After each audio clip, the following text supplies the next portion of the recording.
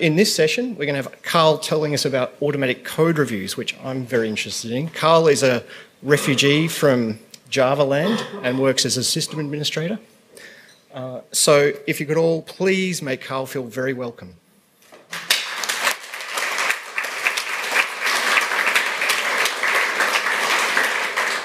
Hi. So welcome to my talk, which is about automatic code reviews. This is the long title, which they wouldn't let me put on the program. The general gist of this is that there's really, really cool tools out there. And if people are willing to put in a little bit of effort, you can really get a lot of benefit from static analysis and warnings before they become problems in production. So it's traditional to start with a slide about me. I am a system administrator come software janitor at acvo.org, which means I do, apart from panicking about OpenSSL, I also do things like continuous integration and all the continuous deployment, that kind of stuff. And as a side project, I run landscape.io, which I'll come to in a second. And then email, Twitter, GitHub, blah. So landscape is code reviews and automatic static analysis as a service kind of thing. The idea is that if it's really super easy, like you can click with your GitHub account and just log in and then kind of get all that stuff out straight away, then a lot of people will use it. And this has been going, it's sort of officially launched in November.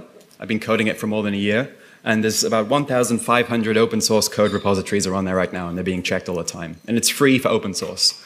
It looks kind of like this. Maybe you've seen the sort of health badge in the top corner there on some GitHub repos occasionally. So the majority of this talk is going to be about lessons I've learned while building this, specifically how it pertains to static analysis, code reviews, that kind of thing. So, first of all, just want to talk about what's the point of code reviews in general, just in case you're sort of not really into it.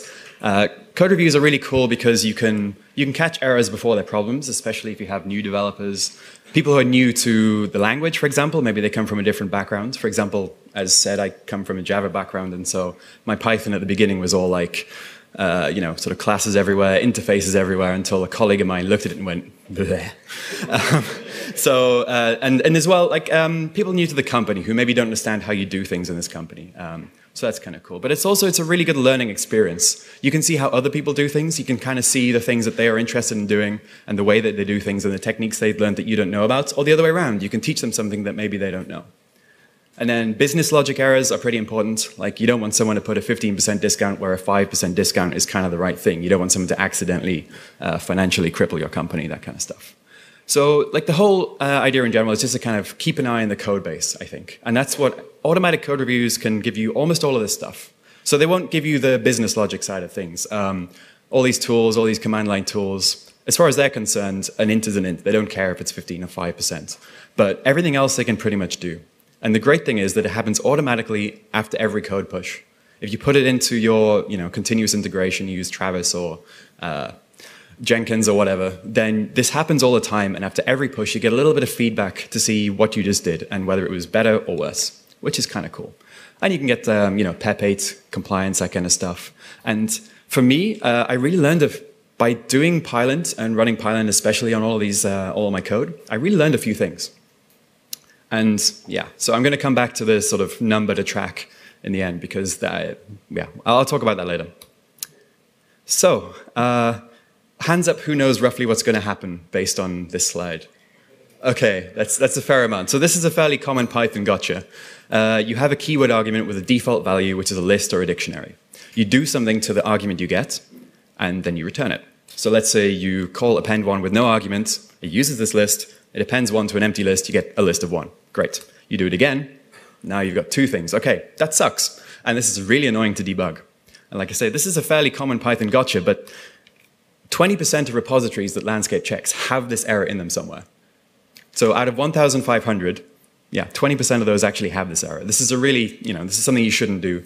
And yeah, I'm not going to go into why because you can find that on the internet. But Pylint, it will find this for you. And interestingly, even PyCharm, which I think is a fantastic IDE and has the best static analysis of any IDE I've tried, will not warn you about this. So here's an example of how automatic code reviews can help you find bugs before they become bugs. This is another one. This is something that I really learned. If you call logging.debug with a string, and you want to see the values of foo and bar, you will have the string with formatting parameters, and you'll kind of squash them in there, and then you will call logging.debug. Thing is, this is apparently, turns out, this is the wrong way to do it. what will happen here is that you will interpolate the string and then call logging.debug. And if your logging.debug is, if your logging level is info, warning, above, whatever, then that logging.debug call is basically no up. But you've already wasted time doing the string interpolation.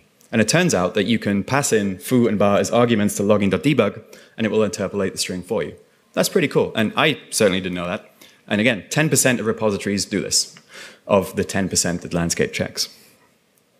Then, of course, there's style guides. So, maybe you work with a monster who'll write code like this. Like, this is horrible. This person probably uses tabs instead of spaces, okay?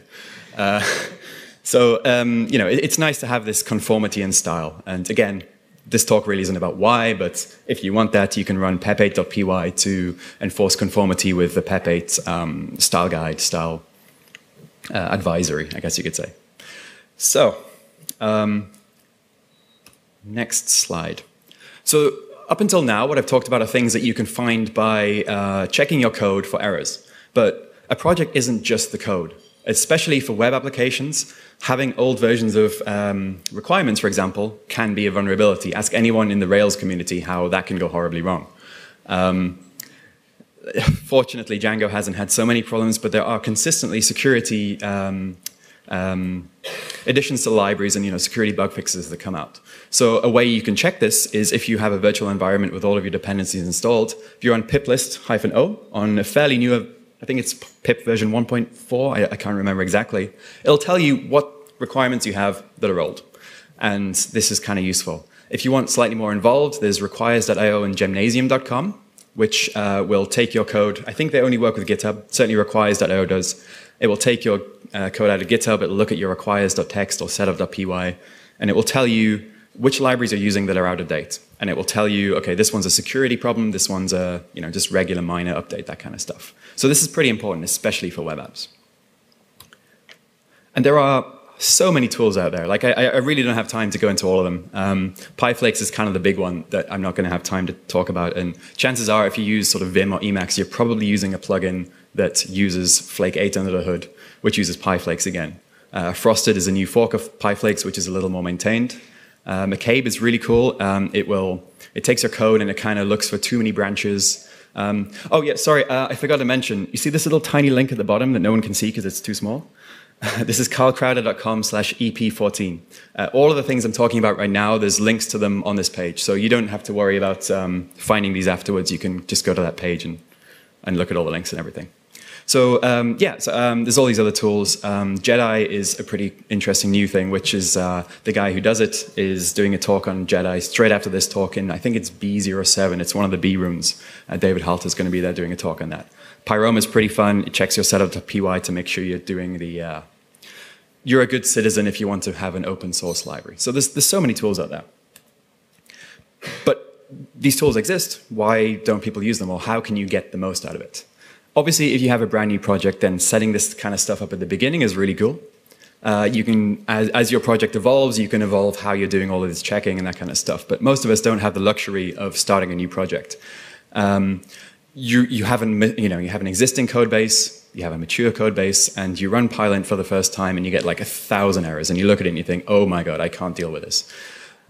So the way to get the most out of it is, well, step number one is understanding what these tools give you. It's not a list of errors. It's a list of suggestions. It is like a code review. Sometimes you're going to have errors. You're going to find problems and you're going to say, okay, yeah, that's a good point. Yeah, that's a bug. But sometimes you're going to find things that are more, is this right? It's like someone looking over your shoulder and going, are you sure?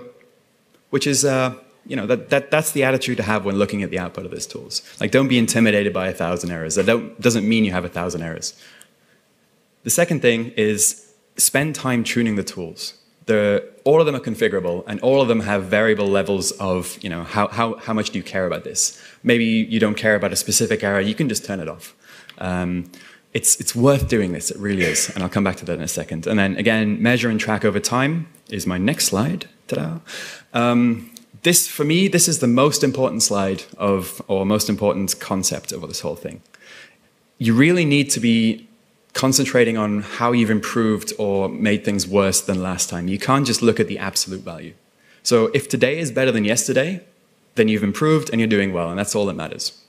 So in order to do that, you need to measure and track the output of these things.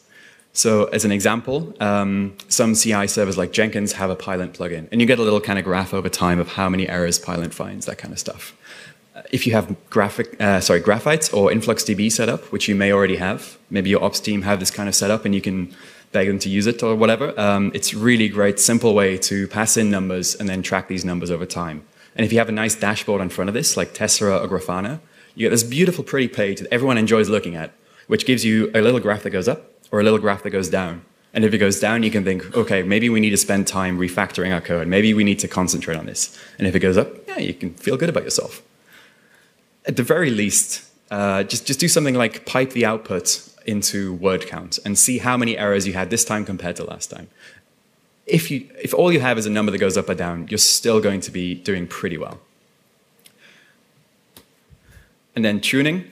So again, all of these tools have a way to configure things. I think that the majority of people, when they try Pylint for the first time on a mature code base or all these other tools, but especially Pylint because it's the most involved one, it's kind of the most mature one, and it finds the most bugs because it actually does a whole bunch more stuff than, say, PyFlakes does.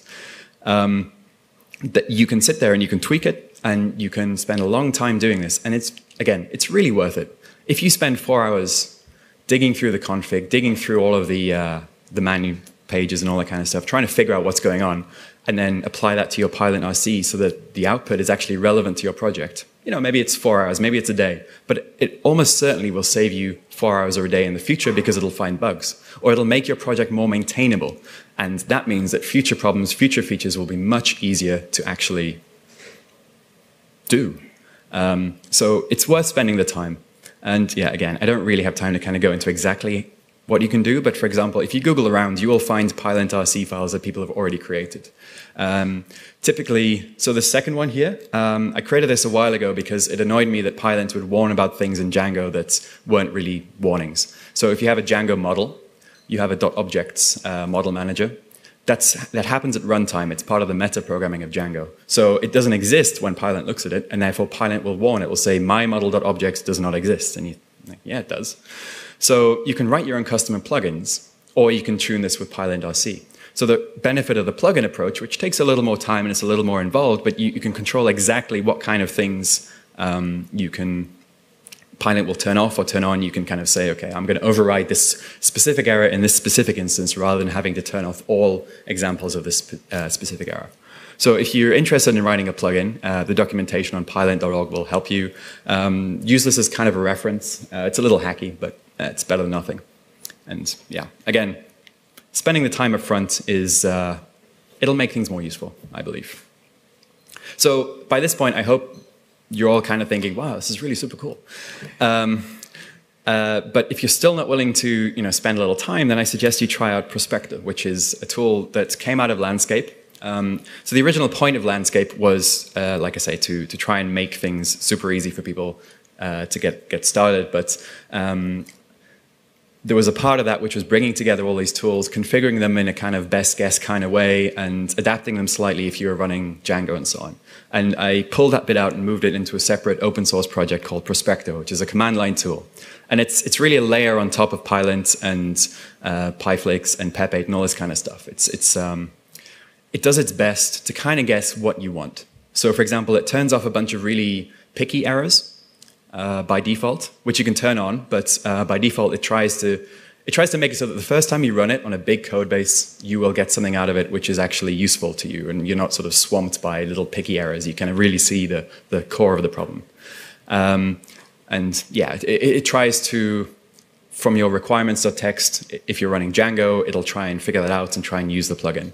So hopefully I'm going to create some more plugins for things like Twisted and other frameworks and try and improve this further and further. So if you really...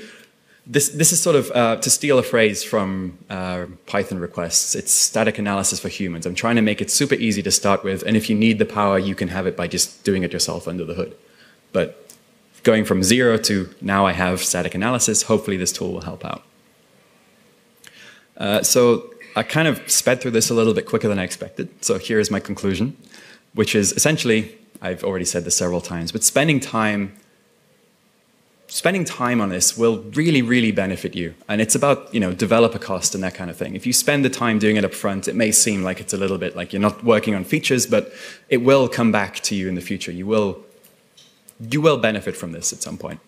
And yeah, most important thing is keep track of the metrics. Keep track of what's happening from these tools. Keep track of what they're telling you. Because even if you don't agree with them, if they're telling you less than last time, it's probably because you got less errors. It's probably because you're doing better. Yeah, so I've kind of sped through this a whole lot quicker than I expected. But anyway, so this is the big list of links. The top one has links to all of the stuff that I just talked about. And yeah, that's pretty much it.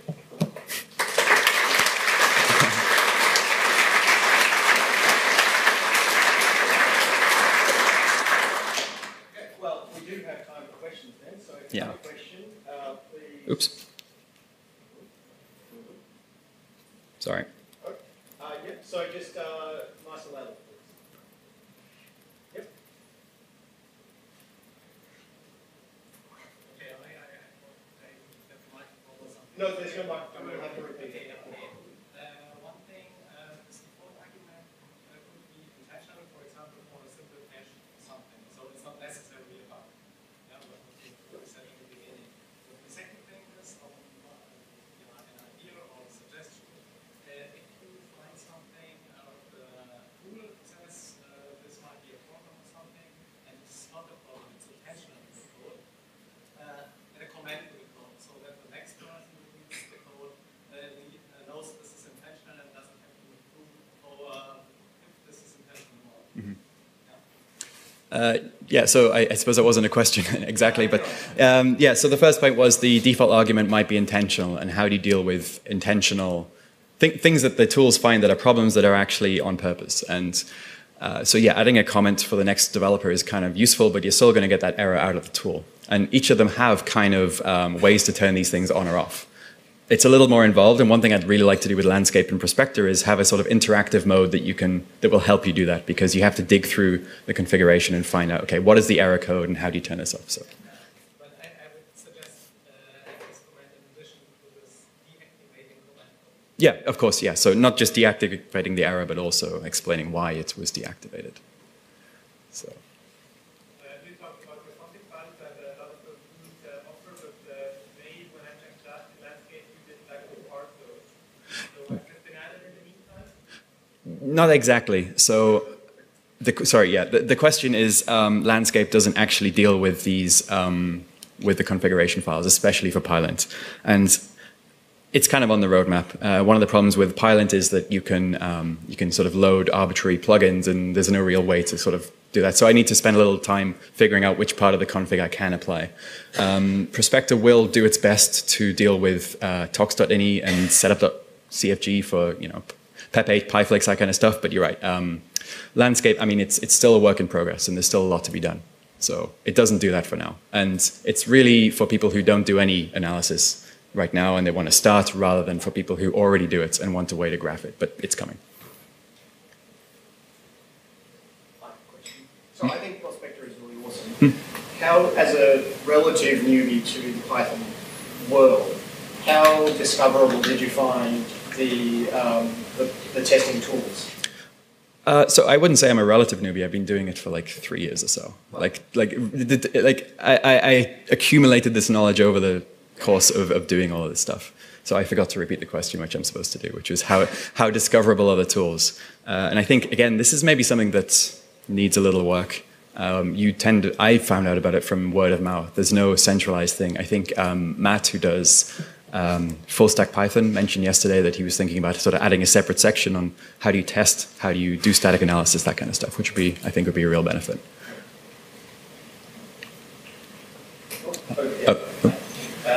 So your tools are on Python testing, and there are also projects that are using C or C++ for Python bindings. I'm the maintainer for the conversion scan for the core of Python development. Mm-hmm. If you have any interest to know how you can check the C code, the C++ code for these kind of errors, you can contact me. So just write me. So just come at python.org or grab me here. I will certainly do that, yeah. Cool. There's one here behind, he's hiding from you. Yeah. Just a comment, there is a package which is called piprot. Piprot. Okay. That precisely looks at how old, how broken are your requirements. Oh, that's pretty cool. So piprot is a tool for, apparently for figuring out how old your requirements are. Yeah, that sounds pretty useful. There's a few. Yeah, I imagine. I listed a bunch of tools that I've heard of, but I'm sure there are many, many more. Yeah. Well, if there's no more questions, then let's say thank you, Carl.